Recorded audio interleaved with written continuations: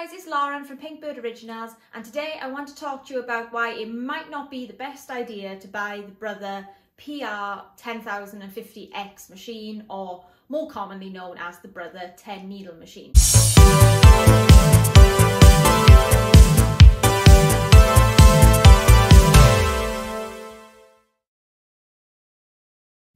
Ta-da! So this is my Brother embroidery machine. As you can see, it's a 6 needle, not a 10 needle. This is the model PR655, but in this house we call her Matilda. And she's a fantastic machine. I purchased her when I was upgrading from my Brother VR machine, which is a single needle embroidery machine.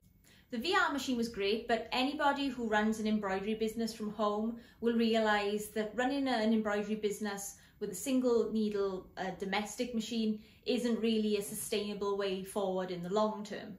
So purchasing a multi-needle machine was actually quite an easy decision to make for me. However, one big sticking point is the price on these things. 3 years ago, this embroidery machine cost me £6,000 brand new, and I think generally they still are on the market for that price brand new. And that's a lot of money to throw at a piece of equipment if you're a hobbyist, or if you're a business operating out of a spare bedroom in a semi-detached house. But I think even though the price is sometimes hard to justify, everyone can sympathise with the drawbacks of having a single needle embroidery machine and having to change the thread, because it's only got one needle, having to change the thread every time the machine changes the colour. What that means is you can never really leave the machine alone for any amount of time. Like, there's no way you could fit in a cup of tea or squeeze in an episode of Bling Empire. You have to be hovering over the machine all the time to be prepared to change that thread to keep the machine going to finish your projects.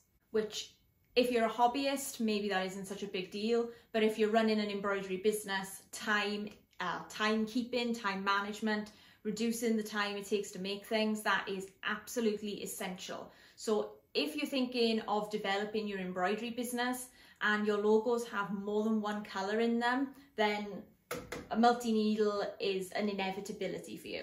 Like, on some of my designs, I can just set the machine up and let it run, and it might stitch 40 minutes to an hour continuously without stopping. And that is so beneficial because you can be doing other things in that time, like whether it's mailing customers, packing orders, the possibilities are endless, setting up your the other machines for the next project and so on. So multi-needles and businesses go together like peas and carrots. And as it is one of the cheapest multi-needle machines on the market at the minute, it's cheaper than the Tajima Sai, which is Tajima's 7 needle sort of, what's the word, kind of like crossover machine. It's more for, not domestic, like more for commercial use rather than industrial use. You can take the Tajima Sai to shops and on the road with you and things. This is cheaper than that. It's also cheaper than Happy Japan's, I think that's a 7 needle embroidery machine as well. No, I think the Tajima is an 8 needle and the Happy is a 7 needle. And yeah, basically this is cheaper than all of the entry-level industrial embroidery machines. So if you're coming from a single needle and you're a little bit unsure, the Brother interface is generally the same across all of their machines, which is why I'm going to be using this as my example today, even though I've sold my 10 needle machine, because the user interface is generally the same whether you're buying the Brother V3 or the 10 needle Entrepreneur. As long as it's got this kind of capacitive touchscreen, the software within the machine is roughly the same. And between the Brother 10 needle and the Brother 6 needle, the machine is the same, it's just got more needles. So that's how I justified buying my Brother PR machine, because I knew Brother was a reputable brand. They sort of have a monopoly on the UK market.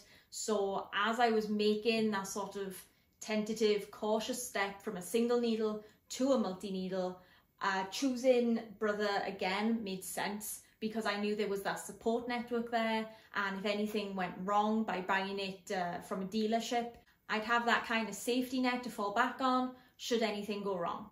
And I think for a lot of people that's important, because the entire concept of owning a multi-needle, whether you're purchasing it for your business or you're just growing your hobby, the idea of having this sort of huge, expensive beast in your house, it's much more reassuring to buy it from a brand you already know and understand. And I think generally the Brother brand is sort of built around the demographic that their target audience is more middle to sort of gran-ish age people. So this machine was built for your nana. That's why it is so user-friendly. Anyone can just kind of hop on, start embroidering, and as long as they've got some kind of knowledge of what they're doing, the machine is fairly straightforward to use. So this machine is essentially a great stepping stone from the domestic and the sort of light industry side of embroidery into the more heavy-duty, heavy industry, industrial embroidery machines like your Happy Japan, Tajima, and ZSK. But this video is entitled, Why is the Brother PR670 or whatever it's called so great? This video is titled, Why is the 10 needle Brother such a bad investment? So I want to start off by saying that this video isn't sponsored. And in fact, after posting this, I'm half expecting Brother to come and kick down my door and say, you don't deserve our embroidery machines anymore, and just take them away from me. But I'm just very passionate about embroidery, and when I see people posting in Facebook groups about, oh, I've just brought the Brother 10 needle, like it's the best thing in the world, it just makes me really cross, because there are so many other great industrial machines out there that are probably better for them, and you can get them at a much better price than the Brother 10 needle. While I haven't personally owned a Tajima or a ZSK or a Ricoma, I have extensively researched what embroidery machine I wanted to have in my house, because I'm very limited on space and I'm very conscious about the noise of the machines, how much noise they make and how much that's going to affect my next door neighbours. I was really looking for a quieter industrial machine, something that's quite compact and something that I can actually carry upstairs into an upstairs bedroom. My budget was about £9,000. So as I started looking around, and I mean, I really looked around, I can't emphasize that enough. The machine that I eventually landed on were Happy Japan 12 needles, the Happy Voyager embroidery machines. And I'm going to give you all of the reasons why I purchased these machines over the Brother 10 needle. But then a little while later, I did actually purchase a Brother 10 needle secondhand. And just because it was a really good deal, and I'm always on the lookout for new embroidery machines to sort of add to my kind of collection. So I purchased the Brother 10 needle secondhand, I think for about £6,000, and I kept it for about 2 months, and I got rid of it, and I purchased another Happy Japan machine because these machines are just so good. So why are they so good in comparison to the Brother 10 needle? So I know a lot of people talk about brand loyalty, and so if you buy a Brother industrial machine, you should stick with the Brother industrial machine, just like if you buy Happy Japan or Tajima, you should really stick with those brands when it comes to servicing, because it's cheaper to get all of your machines serviced at one time, and you can't do that if you buy lots of different brands. You'll be paying additional service charges to get those machines looked at by maintenance men, because they'll all come from different places. And I really did take that into consideration when I was buying my machine, when I was changing from the brand of Brother, which I've been with from the start.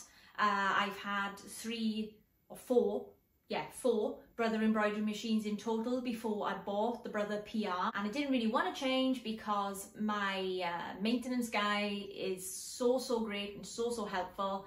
I wanted to stay with Brother, but I needed more needles. I needed a bigger machine because all of my embroidery patches that I make regularly, the majority of them were about well, say 8 to 10 colours. So while the Brother 10 needle would have covered that, I sort of took a step back and I thought, I'm becoming a bigger business, and the Brother 10 needle machine is still billed as a domestic to commercial embroidery machine. It's built for hobbyists, it's built with hobbyists in mind, and I'm an industry, so I started looking around at what else is out there, and there were a lot of contributing factors.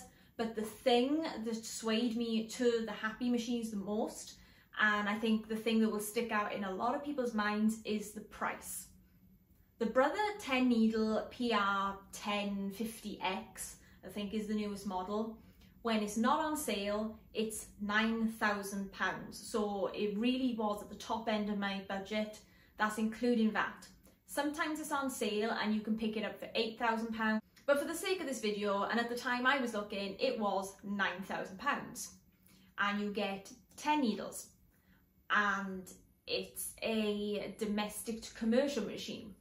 And then, behold, the Happy Voyager, the answer to all my prayers. Not only is it named after my favourite starship, it has 12 needles.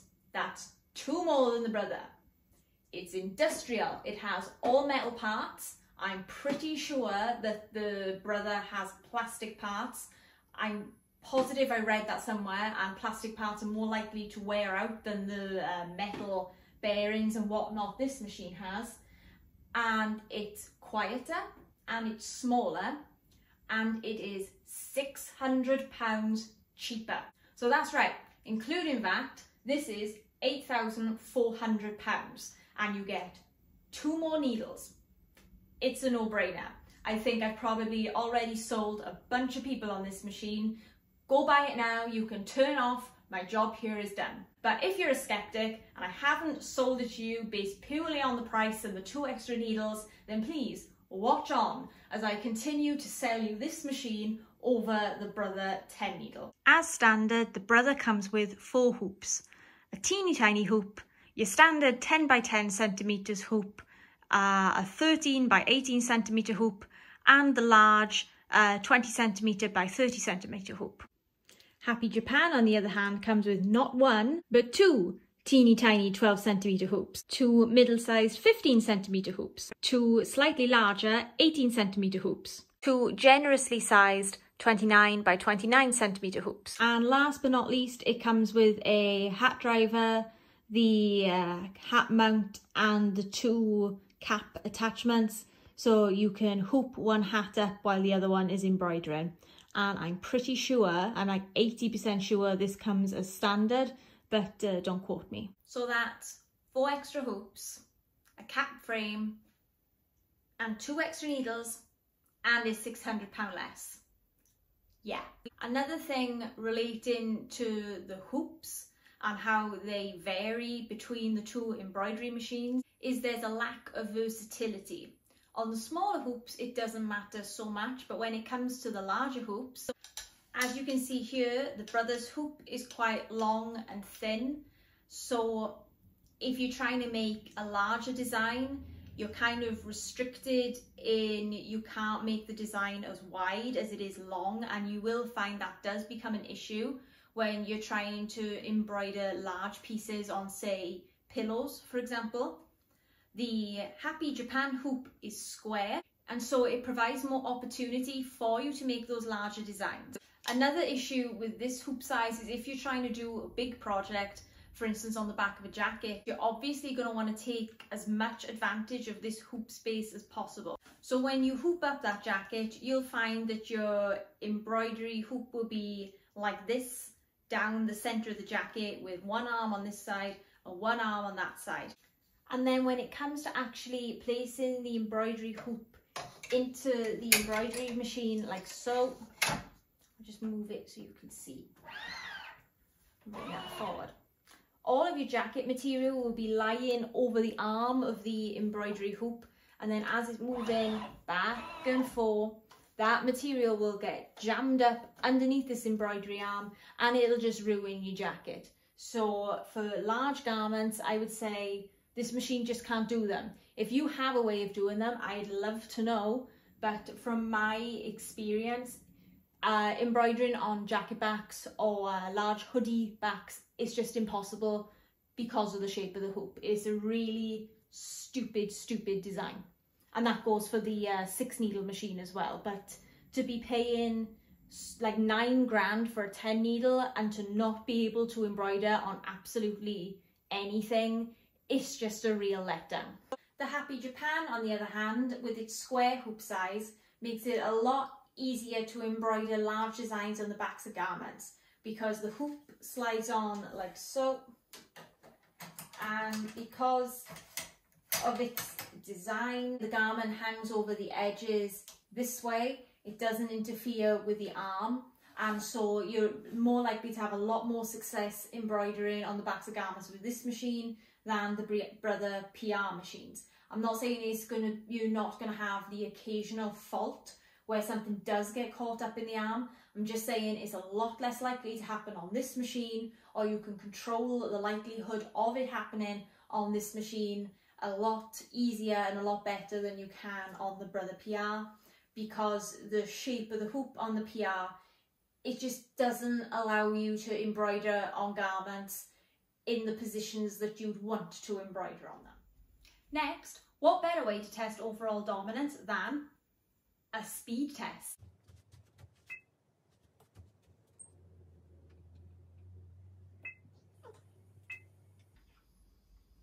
Three, two, one, go.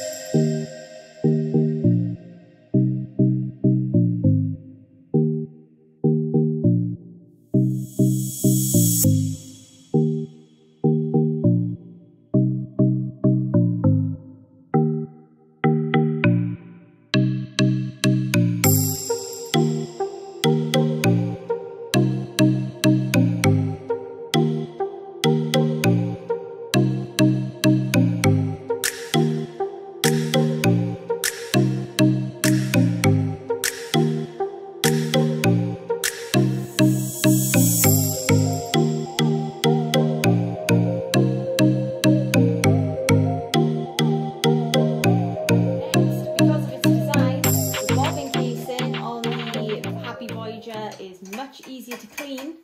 It's blocked here, so no little bits can get back there, and all of the gunk that's around the wheel just drops off like so. Whereas on the Brother PR, all of the fluff and stuff gets stuck right down the length of the arm because of its open shaft kind of design.